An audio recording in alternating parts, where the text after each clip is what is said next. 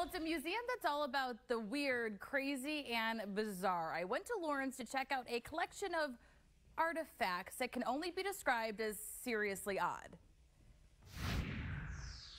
Right now, we're outside of a museum, and I know what you're thinking. You've never seen a museum that looks like this, but it's because we're going to check out the Museum of Odd. So ready or not, we're going inside. Come on.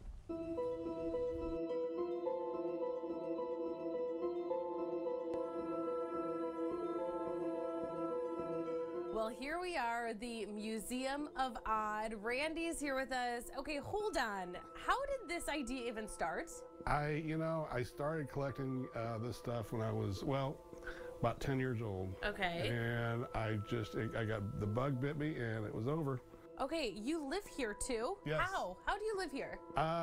People say, don't you get kind of cramped? But no, I love this stuff. I'm surrounded by it and I love it. Well, okay, I have to point out this thing right in the middle of the room. I've never seen so many sock monkeys, but this is kind of your pride and joy right here, right? Yes, this is one of my better collections.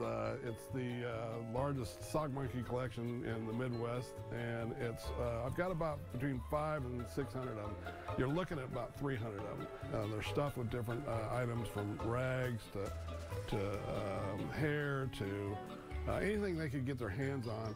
This one, if you take that one out with the dress, that pearly, this guy? Yeah, right there, and push the. Don't tell me this is filled with hair. Push the middle of his, and I taught that one how to talk.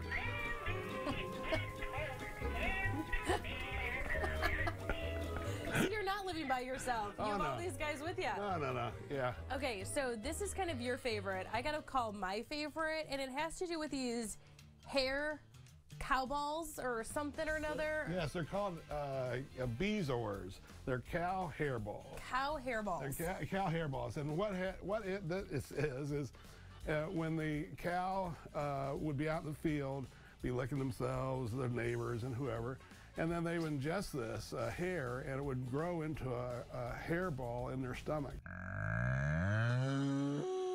And then when they would be slaughtered, then these would come out. And butchers would usually keep these because they're pretty rare.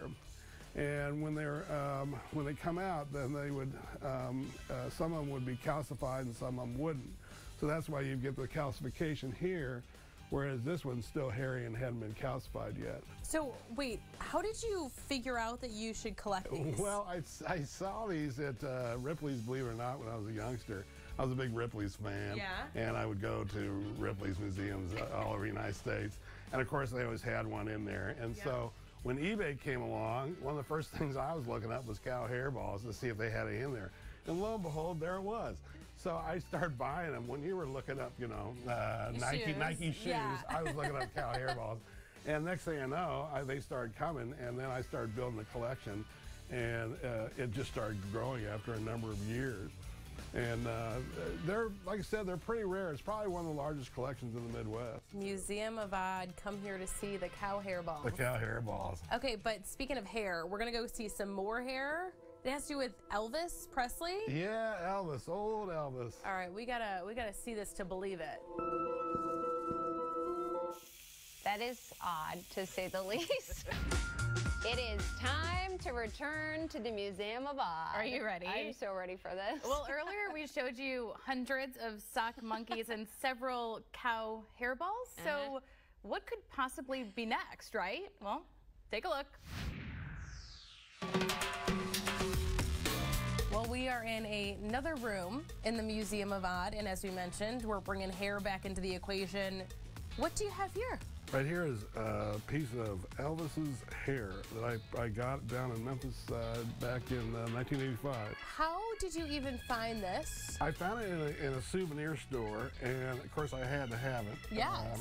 Who doesn't want some of Elvis hair?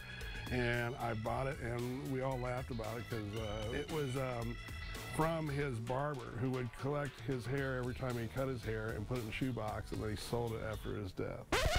And so I had to have some, and of course here it is, Elvis hair. And you said there's like a letter of authenticity inside. Yeah, letter of authenticity inside saying it came from the barber and it came from Elvis's head. You care to hold it? I think I will allow you to keep holding on to that. However, thank you. But No this problem. is not the only Elvis thing that you have. No, I've got some a little more important than that. It may get odder, if you will. It was odd, and it's Elvis underwear. It took me years and years to negotiate from a guy named Mr. Moon. Well, how fitting. Moon. Mr. Moon, I know, and I know it all sounds so crazy. And he had a Elvis museum down in Pigeon Forge, and I first saw him down there and was like, I couldn't believe this guy had his underwear. It's one of my pride and joys of the collection. Well, Randy, you're the first person, I think the only person I will ever meet that has Elvis's underwear. Well, so congratulations I for that. appreciate that. What's next? I mean, will you keep collecting? Will you keep going? I will keep collecting and keep going and try to find the odd, the weird, the strange, you know, so that I can show people when they come. They can come on whenever. Just give you a call first. Make sure you're around. Yeah, just give me a call and ahead of time, and I'll be happy to give him a tour. Make sure he's not napping. Yeah. Randy, well, this has been a once-in-a-lifetime opportunity. Thank you. I appreciate you guys coming. Nice to meet you. Yeah, no problem. Museum of Odd. That was definitely odd. The underwear? I have to say, that was probably my favorite thing I've visited here in Kansas City, to be honest. Because it's so off the wall. Yeah, but yet everything is on the wall there. I mean, everything is everywhere in that place. And he lives there. Yeah, I mean, he said he's going to do a little bit of cleaning. So keep your eyes peeled if he does like a garage sale, if you want anything. But that place, just head to toe everything. And he has stories for all of it. I love that he has these like stories. Like the fact that Elvis's barber's like picking up his hair and saving it. And the underwear, how do they know it's his? I don't want to know how.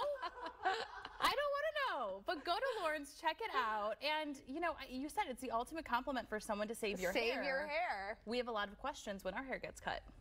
We're picking up our hair on the way out from now on.